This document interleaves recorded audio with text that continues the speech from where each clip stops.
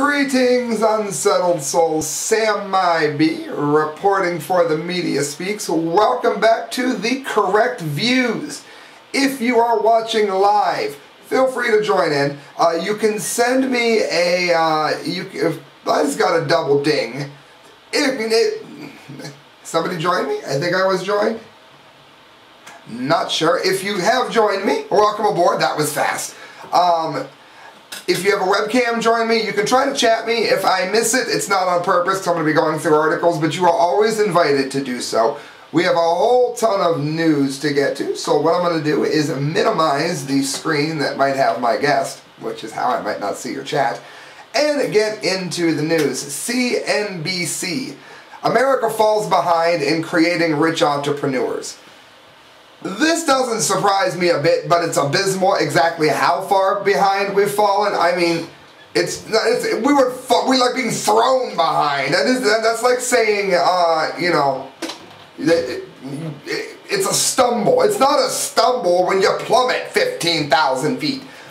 That is the analogy that I would like to use for this. Then it gets to the end and it says something dumb, and I'm going to tell you why. Dum-de-dum. The creation myth of American wealth is almost always rooted in the entrepreneur.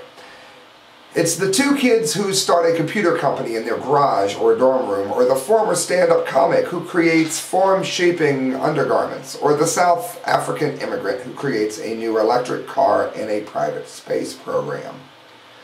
But despite these high-profile examples, you're not supposed to start a sentence with "but." America may actually be falling behind the rest of the world when it comes to creating entrepreneurial wealth. A new study from Berkeley's Origins and Legacy of the Changing Order of Wealth Creation finds that developing countries now lead the U.S. when it comes to wealth creation. It tells you how they figured this out. I'm going to give it to you. Then I'm going to give you the disgusting, awful, despicable freaking news that I have. Worldwide, 40% of millionaires, which is defined as those with investable assets of 1.5 million or more, cited a business sale and profit, quote, that is important, remember those words, business sale and profit, for their businesses as their source of wealth. 1/4 of the millionaires cited inheritance as their wealth source, so only 1/4 of the people were already rich prior. That's still a lot. 25% of the people in this country are already rich. In other words, I'm sure less millionaires all the time. I'd like to get anybody know a study on that? Feel free to drop it on my comment line. In the U.S., only 21% of millionaires cited business sale or profit as their source of wealth. A much larger percentage cited saved earnings or personal investments as their sources of wealth. That's bad. Entrepreneurship, the starting of businesses for you Top 40 fans, is dead in this country. Well, not dead, but dying, on the verge of death. Asian Pacific, 57%. Europe, 41%. That's all of Europe. All of Europe. All of the Asian Pacific. Middle East, 48%. East? Wait, I'm not even going to say it. South Africa, 68%. South Africa just learned how to feed itself, which is good. How in the world are they doing this? I can tell. Latin America, 58%. What are they running here for? U.S., 21%. I'll tell you why this is after the dummkopf here tells you what it is. In the Asian Pacific, 57, I'm not going to read, I'll let you read those. There is some evidence that entrepreneurship is flagging. The latest data from Kauffman Foundation found that there were 514,000 new business owners a month in 2012, down from 543,000 in 11. The 12 numbers mark the lowest in 5 years. And it says that the reason that this is happening, where is this? these developing markets have a much shorter history of widespread wealth creation, and many of the high net worth individuals in these markets are first generation wealthy. And why is that?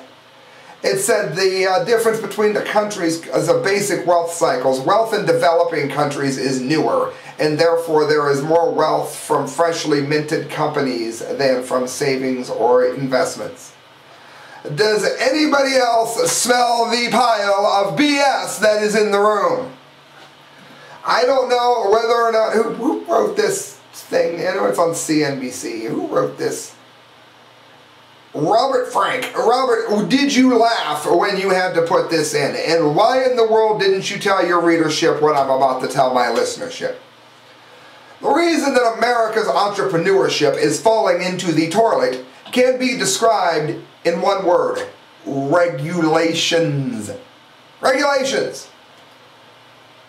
I'm going to give you a personal story that I bet you, I'm going to bet you something. My comment line is going to be filled with people telling the same story that I'm about to tell you. You watch. This is what's wrong with entrepreneurship in America. When I was growing up, my dad had a decent job. My mom stayed at home. He was an LPN. And then he got on disability later in life, and that ate up most of the savings that he had. He had degenerative disc disease. He couldn't walk from here to the bathroom, which is the next room over from my studio, in under 10 minutes. I mean, it was that bad. And to make a long story short, my young adult life, I didn't see college till I was almost 30. Graduated with a degree in IMT and music theory, kind of. And then I went to start a business. Of course, out of high school, I was working at a pizza shop. There was no money for me to go to school because my dad was on disability and I was too young. Now, they say when you have a parent on some kind of assistance that it's beneficial for the child. That's not true at all. What they did is said that he used to be an LPN and therefore he probably has money saved. They didn't say that, it was implied, and therefore he's got money to send you to school. Well, the act of getting on the disability, which is where I started to become a libertarian more and more and more and more. I mean, I already was by the time that he was disabled, but watching him try to get on it just proved that the states are much better equipped to handle this than the government is on so many fronts. And this is one way. It was just terrible. It ate up most of his savings. And so I was working minimum wage jobs forever. Finally got out of college. I was well into my 30s. Got my IMT degree. Got a decent paying job. And wanted to open up a nightclub with my brother. Nobody would loan a nickel to me. Because while I was going through school, while I was working minimum wage jobs, my credit was destroyed. When it wasn't a minimum wage job, I'll go right out there and tell you where it was. Yellow Cab is, the owner, Fred Nero, is the greediest man that ever lived. He takes all of his drivers' money and leaves them with barely enough to pay their rent. Various jobs like that. Telemarketing, hack jobs. All the good jobs, of course, being sent out of the country. The Timken Company, for those of you that know what scum they are, have closed down much of their work in this area. The Hoover Company destroyed this area. Never buy a Hoover. Never, unless it's used. To make a long story short, after doing what it is they want you to do, you gotta go to school. I mean, I went to school to learn things I already knew. I knew almost as much music theory when I got to school as I did when I graduated. The only reason I got more when I went to college was because the teacher had seen that I already knew it, and he had a master's in music, so then he gave me a whole bunch of stuff that I should have never even had. So, yes, I learned more in college, but there's an asterisk by that. I shouldn't have. So I did all the things they wanted me to do, and in doing so, ended up destitute. And there was no money for me to start a club now that I got turned around. Why? Because a liquor license can be $105,000. Because there is red tape. I mean, I'm not saying you should never have a health inspection of any kind. But to the degree and the frequency and, they control so much that they don't need to control. The zoning laws, the this, the that, the this, the that. People cannot afford to start a business here, and all of the good jobs have been sent away. That is the correct view. No other view needs to even be debated because you're crazy. I don't really mean it like that, but for him to say that there's the boneheaded, well, the wealth is newer in the other countries. No! The other countries don't have people telling them how many feet need to be between the bathroom, toilet, and the wall. And you don't have to pay $85 for some idiot in a suit to tell you. That's the difference. FukushimaDiary.com. It's actually Fukushima-diary.com. Somebody bought Fukushima Diary and I went there and it was... Make sure you look up this one. This is awful news. This is for Kevin Blanche. I don't know, did he join me and I missed his ding? I saw him online, but I hate Facebook. Facebook gave me his message 13 hours late that he posted on his wall, but it gave it to me as if it was new. And I invited him hoping to get a hold of him. But he mentioned that it had been a slow period for nuclear news. And by dumb luck, I had this ready to cover. So he's invited. And of course, you still are. Former decontamination volunteer in Fukushima had a cancer in his throat.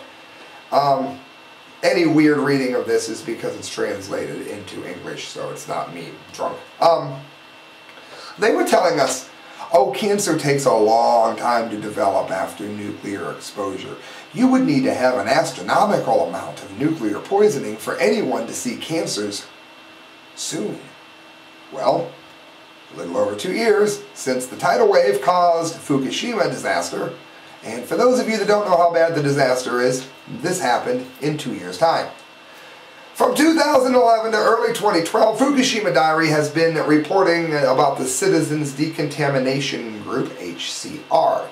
TEPCO, that is GE in America, if you buy anything from GE, you are supporting these kinds of things, so don't ever buy them unless it's used. I always say that because if something is used, then they don't get money from its purchase.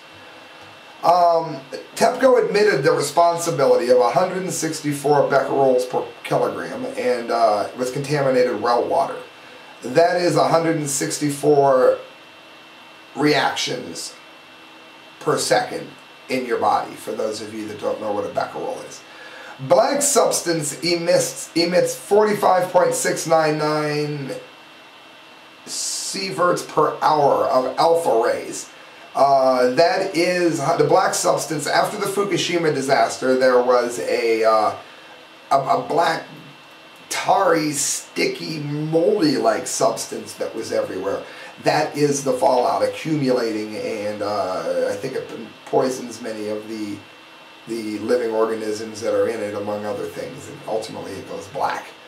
Some of you with more nuclear knowledge fill in a better way to describe it, but in a nutshell.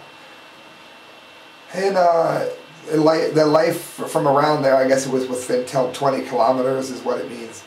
A Buddhist monk, Mihira Bensho, M-I-U-R-A-B-A-N-S-H-O, who led HCR, commented on Twitter that he had a cancer in his throat. Oh, but it takes a long time for cancer to develop, Sam. This Fukushima stuff you're talking about, it's ridiculous.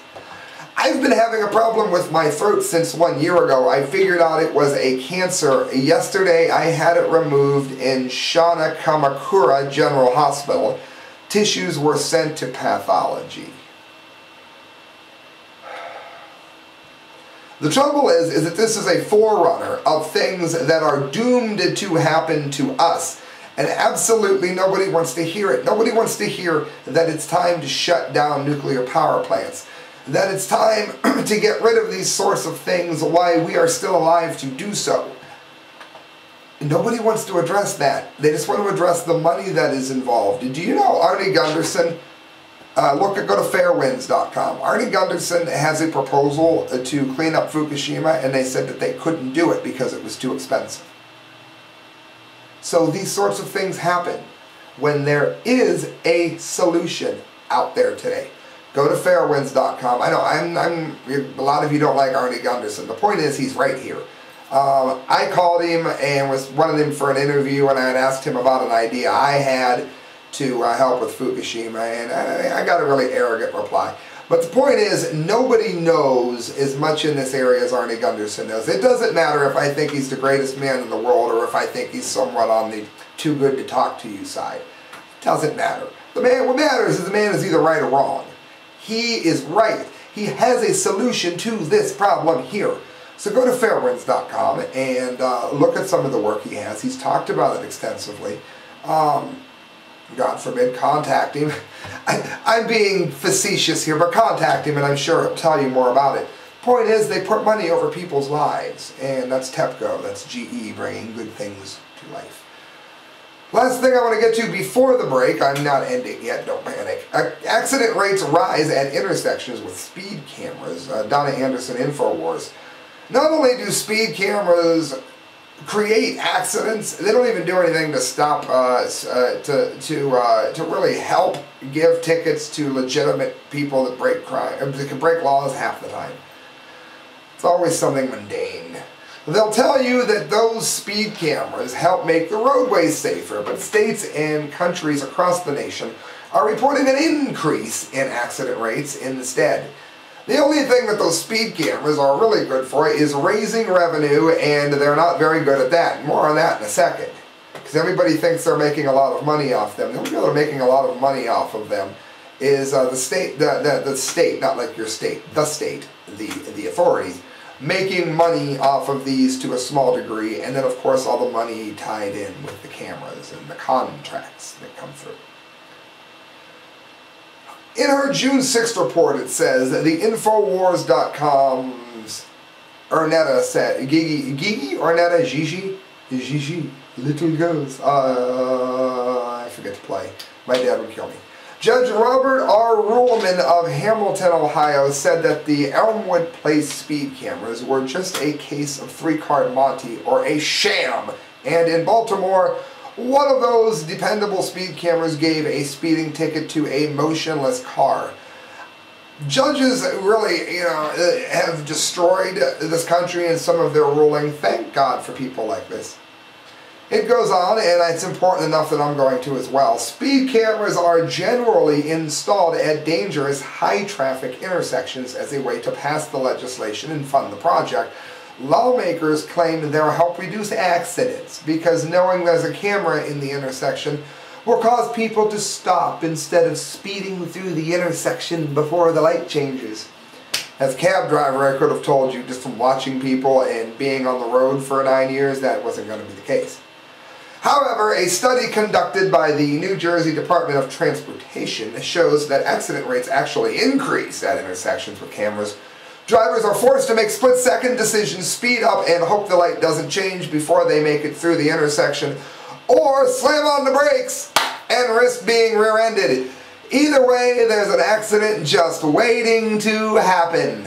How many people got rear-ended and got a ticket of a much higher degree because they obeyed the law? Now it's not important that one person is a great driver and doesn't miss this light.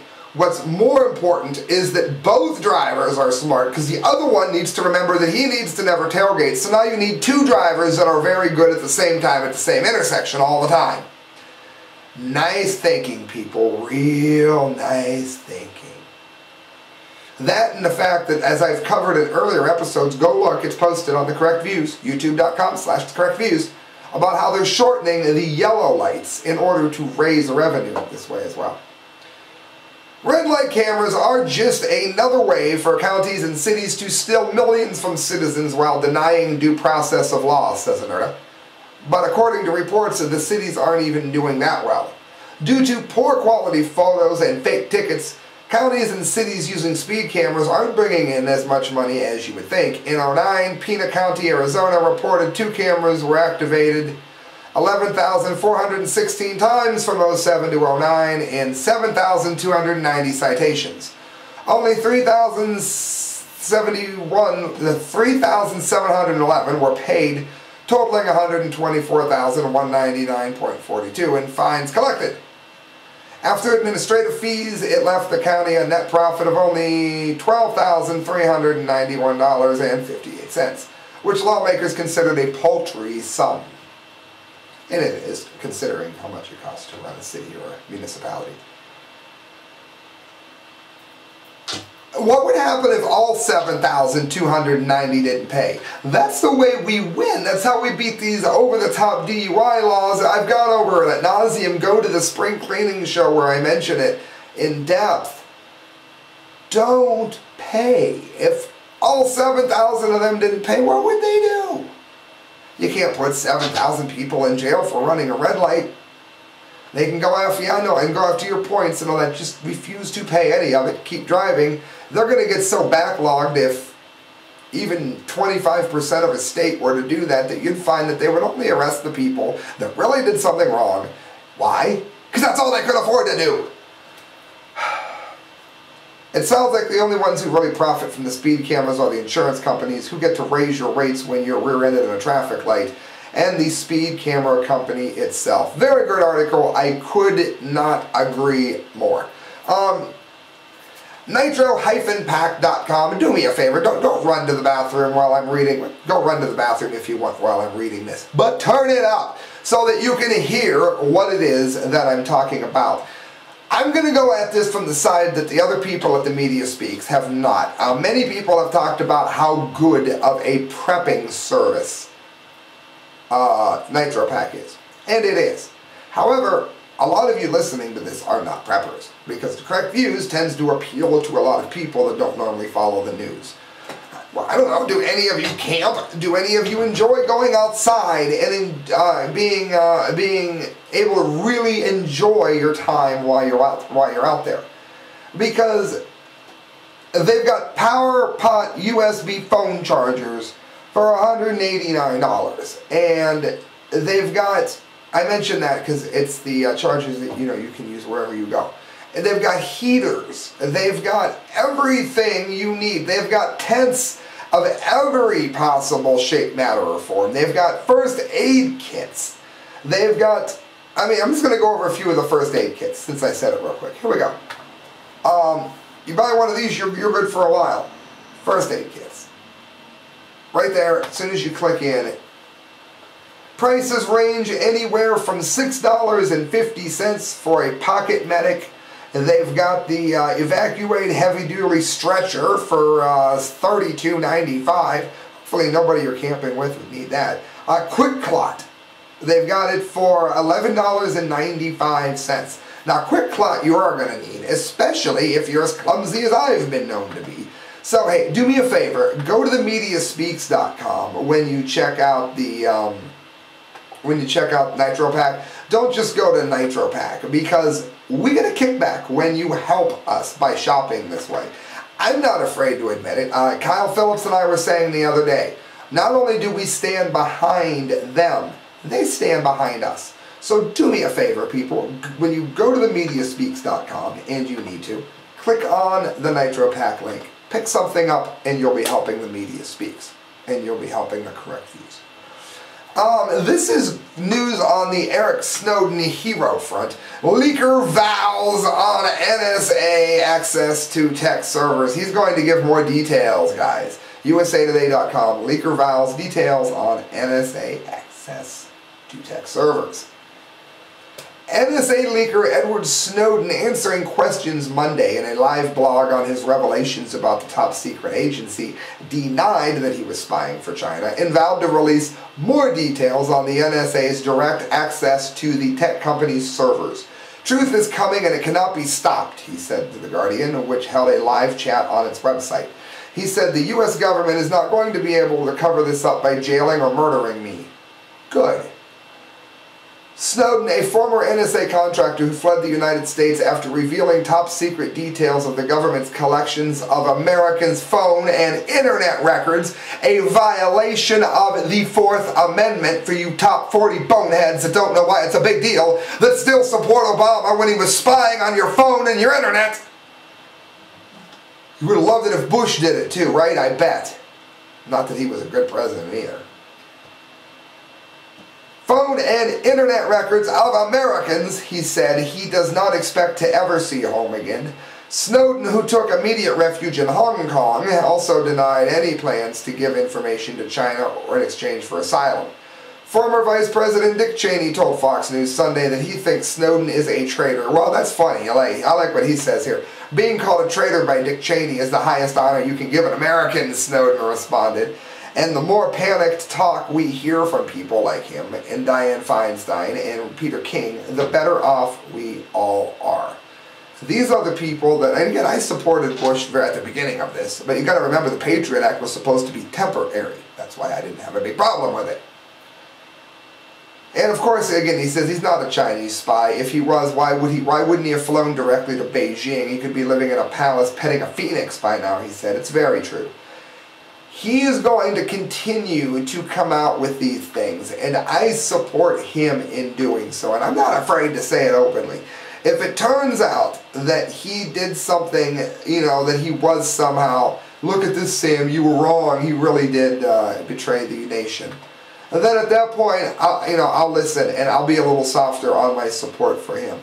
But as it stands right now, I have nothing but absolute admiration for what the man has done for us. And yes, I said for us, not to us.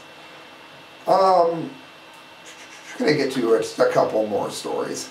Secret Service invades the home of Obama critic over Twitter followers. I have a Twitter account. Check me out on Correct Views Twitter.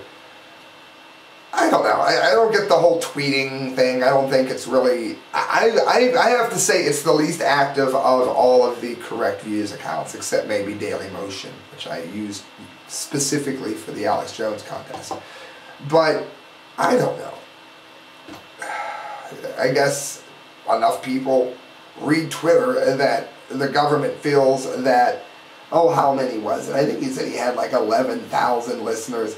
Basically, a cartoonist was visited by the Secret Service. They didn't do anything to him, but you could tell they tried to intimidate him and told him that he should watch what he does because some lunatic could shoot the president because of something he says. That's boneheaded. If you listen to my show and you shoot the president, don't blame it on me. I don't want any Secret Service scum asking me about it either. Because I never at any point want to see anything happen to Obama. Among all other things, I cherish human life, even his. Second of all, if anyone were to kill him, you have made him a martyr. You have made him a great person like Martin Luther King. Don't do that. Do not let this man have anything in common with true greatness. Please keep him alive and well.